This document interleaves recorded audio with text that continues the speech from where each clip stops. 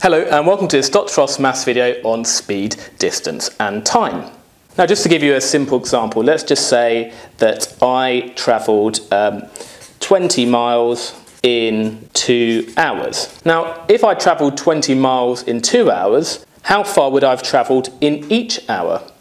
Well, if it was 20 miles in 2 hours, then I must have done on average 10 miles in each hour. So that after 1 hour I would have gone 10 miles, and then another hour I would have gone another 10 miles, getting to 20 miles.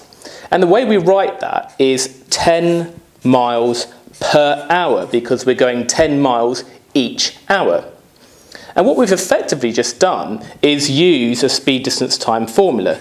So we got the speed was the distance of 20 divided by the time of 2 hours. So speed is equal to distance over time. And actually, believe it or not, if you look at the unit, it tells you the formula, because it's miles per hour, distance miles, divided by time hours. It's particularly clear if I just write the unit kilometres per hour, because that slash is almost like a fraction, so it's distance over time. So the unit for speed actually gives you this formula here that you need to remember. And another way we can write this is something known as a sort of speed, distance, time triangle, so SDT triangle. And the way it works is this: if we want to work out speed, if I put a line here, we can see it's distance over time. I say over because the D is above the T. But I could have similarly put the line here. So now I could work out time, because I can say that time is distance over speed.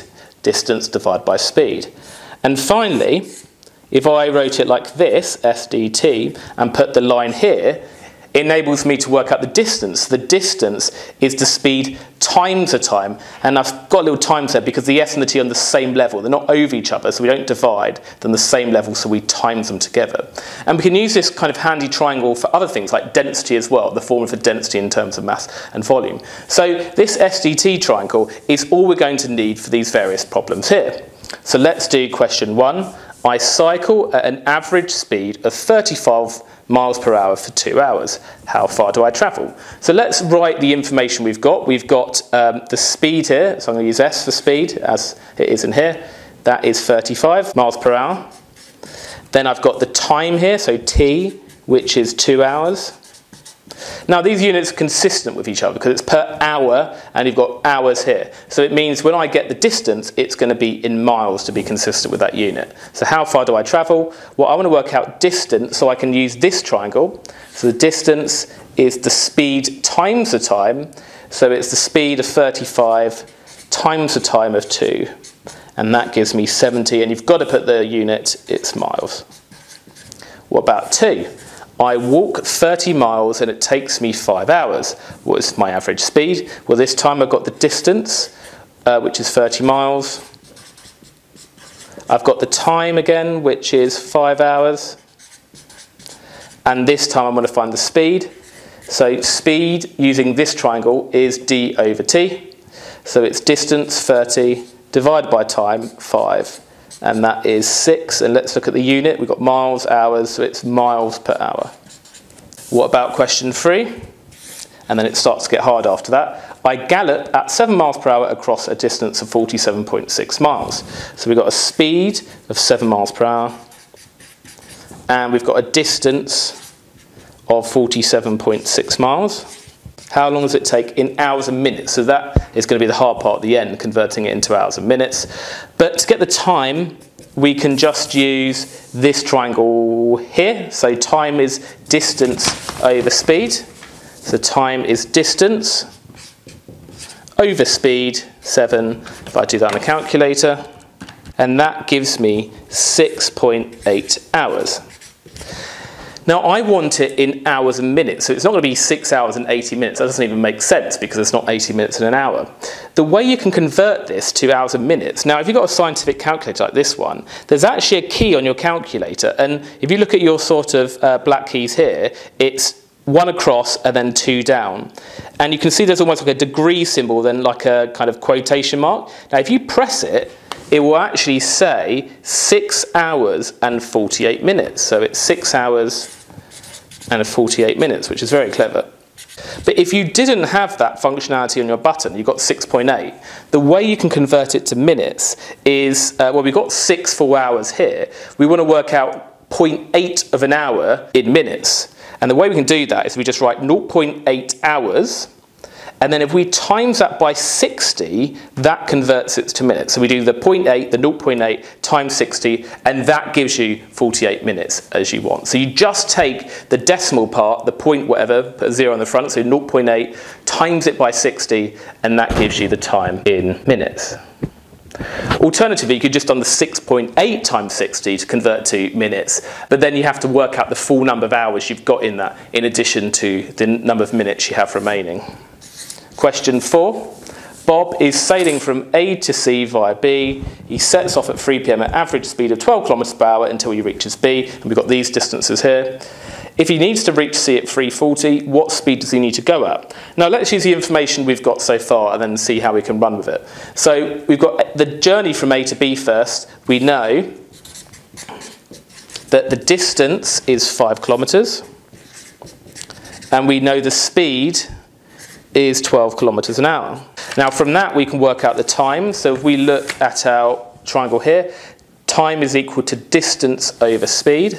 So we do distance 5 over speed 12. And if we do that, 5/12. And I could again use that key or just times it by 60 if I want. If I'm going to press that special key again, it tells me that that's 25 minutes. So we know it takes 25 minutes to get to B. Now he starts at 3 p.m, so we know that it's 3:25 when he gets to B. So he's got to get to C by 3:40. Now it's 3:25, he's got to get there at 3:40. It means he has 15 minutes left. So we've done 40 minus 25 equals 15 minutes remaining. And we know he's got to go 9 kilometers. So from B to C, we know the time is 15 minutes. Now we want to put that back in hours. So 15 minutes is a quarter of an hour. We also know that the distance is 9 kilometers. The distance is 9 kilometers. And by putting this in hours, it means when we use this kilometers here, we're going to get a speed in kilometers per hour rather than kilometers per minute, which is not an ideal unit. So we just do the speed is equal to the distance over the time. So speed is equal to distance, 9, divided by time, a quarter, and that gives you 36 kilometers per hour. And that's the final result.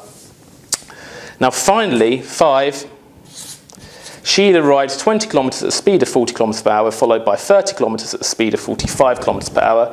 What was her average speed across the whole journey?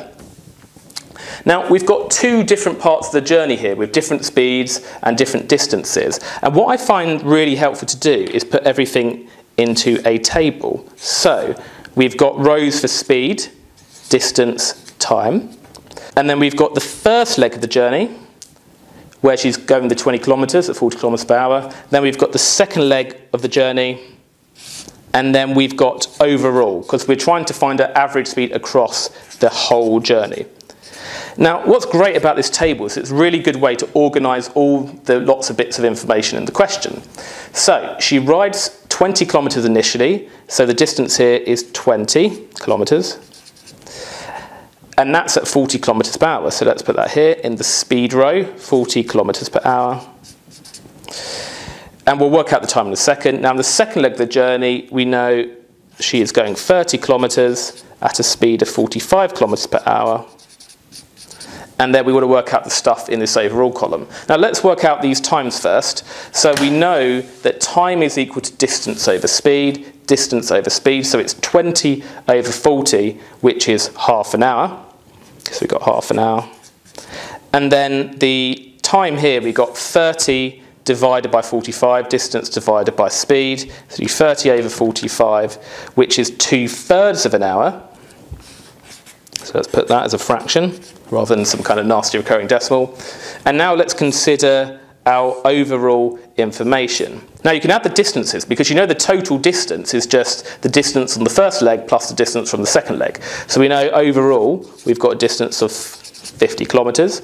Now we can also add the times, because we know the overall time is the time from the first leg of the journey plus the time from the second leg of the journey. So if we just do half plus 2/3, That gives us 7/6 of an hour, 1 6 And now we want to find the speed. Now we know that speed from this formula here is distance over time, so we can use the overall distance and the overall time. By the way, speed's the only things you can't add. So you can add the distances to get the overall distance, you can add the times to get the overall time, but it doesn't make sense to add the speed from the two parts of the journey. So we're going to have to use the overall distance, overall time. So the speed is a distance over the time. So if we just do 50 divided by 7/6, and that gives me 300 over 7. And if I do that as a decimal, I've got 42.9 kilometers per hour to 1 decimal place. Now, we was going to be somewhere between 40 and 45. If she's travelling some of the journey at 40 kilometers per hour and another part of the journey at 45 kilometers per hour, her average speed across the whole journey must have been somewhere between those two numbers. So it makes sense that we've got an answer like this.